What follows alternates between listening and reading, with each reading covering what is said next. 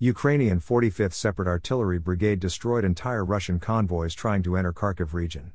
In the presented video frames, we can see 5 Russian armored vehicles being targeted by Ukrainian artillery.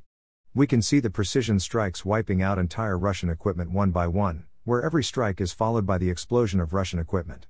This happened in Kharkiv region as Russian troops are trying to regroup in the south, but are being destroyed by the Ukrainian forces, as heavy fights continue in Kharkiv and Kherson region.